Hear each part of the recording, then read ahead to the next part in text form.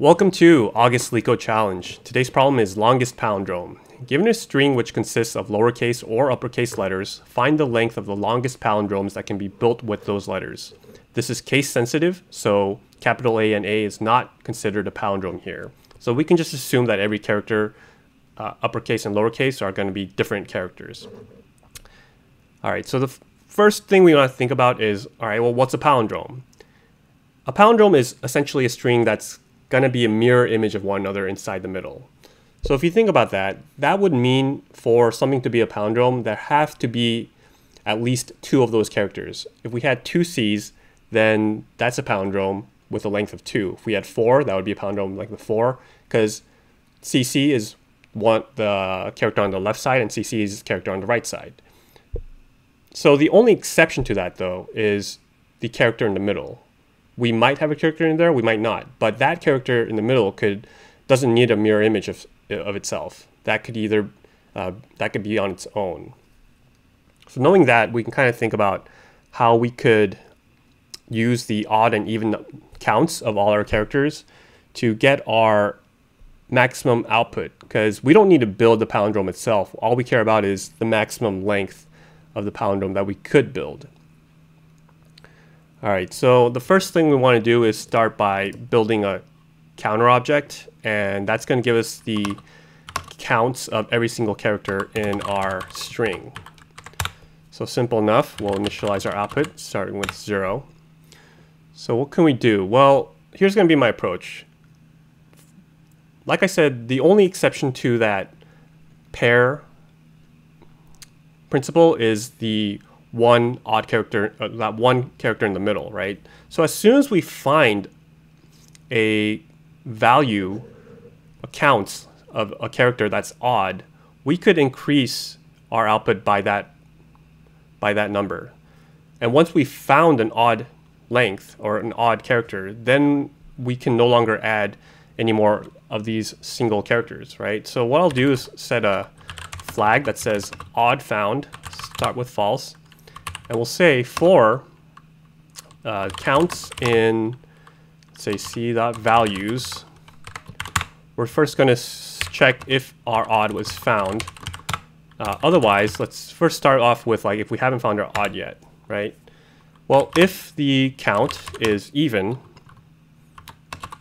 then we still haven't found an odd number.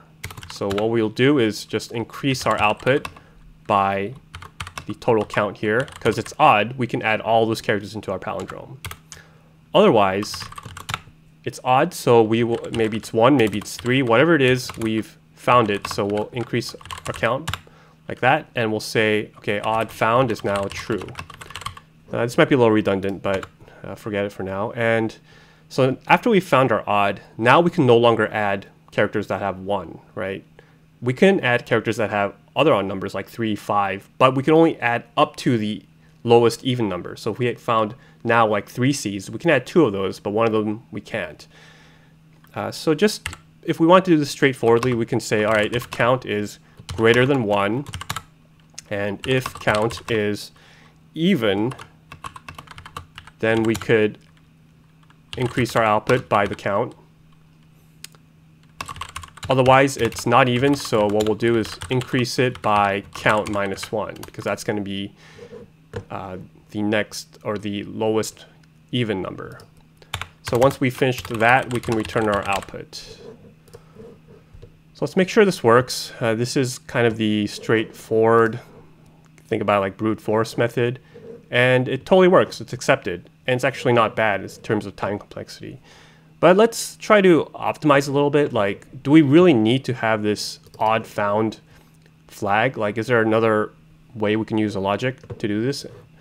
And one way you can do that is, forget all this. We could, in order to take care of those characters that only have 1, we could say, well, why don't we divide it by 2, get the floor of that number, and then multiply it by 2 again. And that's going to give us both the lowest even number, and also it's going to allow us to not count up 1s. So what we'll do then is we'll say, all right, output, increase it by our count divided by 2, but make sure to do an int here. So that's going to give us the floor, and we'll multiply that back by 2. Now the only exception to that is when there's that first odd character, right? So to take care of that, what we can do is divide our output by 2. And if this is even, then we could still add one of those odd numbers.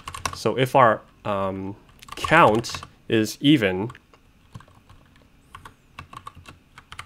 or I'm sorry, if it's odd, then we will increase our output by 1. So that would be it. That would be all the logic. So let's make sure this one works. So it's still the same principle. It's just that it's condensing a lot of the things together. And there we go. This is accepted. And I will consider this the optimal solution. All right, so that should be it. Hopefully that kind of explains the approach to this problem. So thanks for watching my channel. And remember, do not trust me. I know nothing.